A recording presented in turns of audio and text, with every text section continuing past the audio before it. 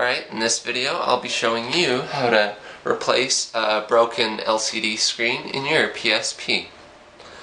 So first, you'll need to order a replacement screen online. I'd recommend checking eBay for that. You can find them fairly cheap. So you'll need to order the replacement screen.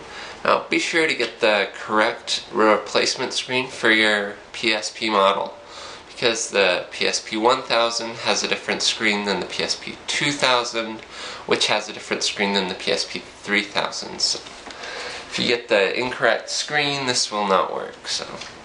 But anyways, as you can tell, I have the PSP 3000. You can tell from the back door there. And you'll also need a small Phillips screwdriver to take your PSP apart. So let's get started. Alright, so as you can see, the screen is cracked, so it's still working other than that. So first, shut off the power, then remove the battery cover, remove the battery. Then next you'll need to remove the screws. There are two under the battery cover. There's normally a sticker under this bottom screw, but I've removed the sticker already. I've taken this PSP apart before to customize the buttons and the analog stick. So yeah, you can remove, there's two underneath the battery, two on this side, two on top, and one on the bottom. So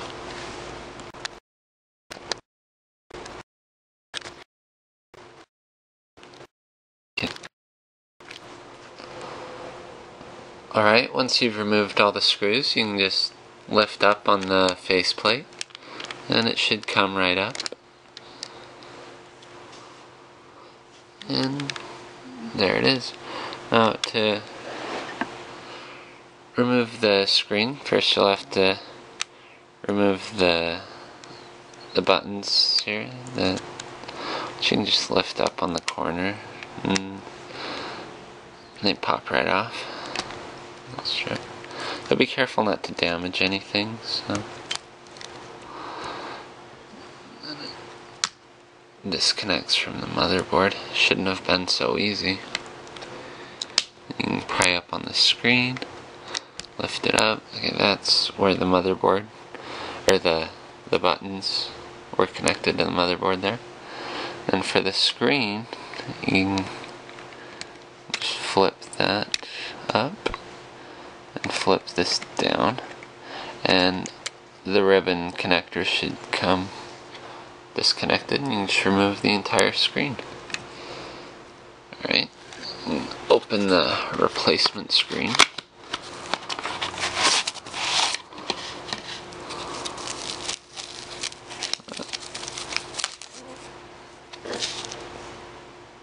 Alright, so there's that. Alright, so let's reinstall it. So you can just slide the ribbon connectors back in.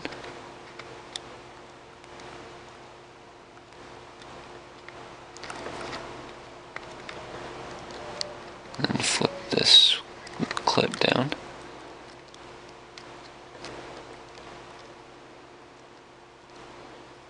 And flip that down. And then put this screen, clip this screen back in there. Okay. And if you have a 3000 model, you want to be careful with the microphone. And slide the buttons under there.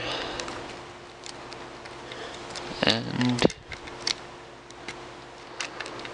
connect the buttons ribbon back to the motherboard. You want to be careful, or you want to make sure that they're connected and you have the thing flipped down, otherwise the button connectors will just come right out like they did before. Alright, you put the screen down, the mic on top, and then the buttons. button strip should clip right in there and basically hold the screen in there as well. Alright.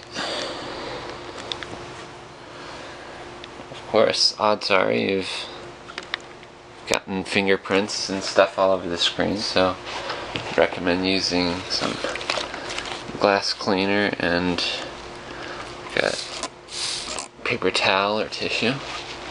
Do not spray glass cleaner directly onto the screen, especially with the PSP disassembled like this. So, make sure to wipe up fingerprints or dust or anything on there. Alright. Now before we reassemble it, let's pop the battery in and make sure everything's connected properly.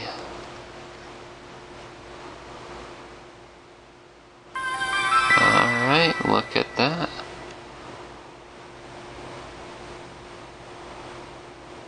New screen works perfectly. Right, so shut it off, remove the battery. Alright, let's finish reassembling it. Just put the faceplate back on there. Make sure everything lines up. Click it back together. All the buttons are good. Analog stick's good. Alright, so just put all the screws back in from before.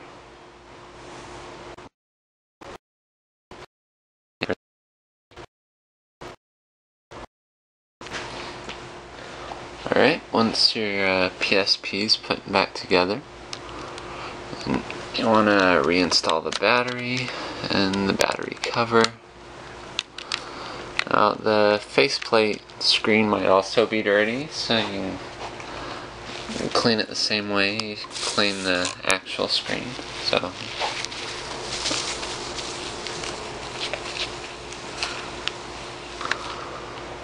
alright.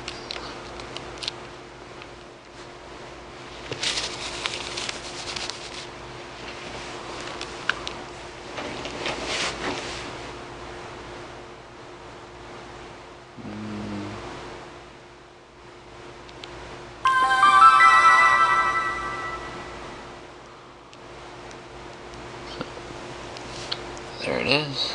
Nice new screen. And also to prevent you from breaking your screen again, you may also want to get a wrist strap. So just add that.